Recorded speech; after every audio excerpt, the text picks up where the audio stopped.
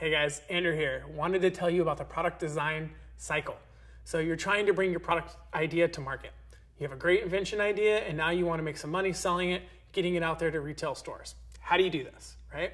So the first step is called your concept sketches. This is where you're going to sit down with a product designer and you're going to come up with the idea in your head and you're going to put it down on paper. So for example, the product that I have here is my product. It's called Velocity Clip. It's a universal cell phone mount that allows you to take videos with your smartphone. So think GoPro with your phone, right? So we did 3 concept sketches. We picked and chose which pieces of each one of them we liked, combined it into a final product, and that is what we were then able to take to the engineer. So the engineering team that worked on this, we had an industrial and a mechanical engineer, because this has a lot of mechanical moving parts that need to be very secure to hold your $700 phone while you're flying down a mountain at breakneck speeds.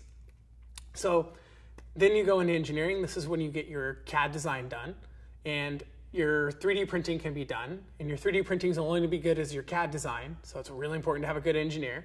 The product only is going to be as good as the guy that designed it.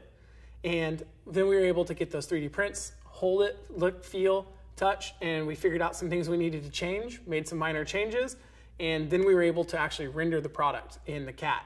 So this is where we can actually make it look like there's a phone inside of it. And these pictures became our first product photos. So this is when my team could launch our Kickstarter, because now we had a physical product, I had my 3D print, and we had our product photos. So we launched our website, launched our Kickstarter, had a great Kickstarter campaign, and then we needed to go manufacture it.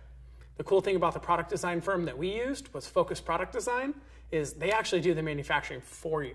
So it's an option. You don't have to go with their manufacturing, and I own the tooling. So anytime I can pull the tools from them. But for me, it saves me and my team a lot of work, because I don't have to fly over to China to do quality control, and I don't have to rely on a Chinese agent to get things done. They have Americans on site overseas in China that do all their production for them. So really cool product design firm. I hope you learned some stuff about the product design lifecycle.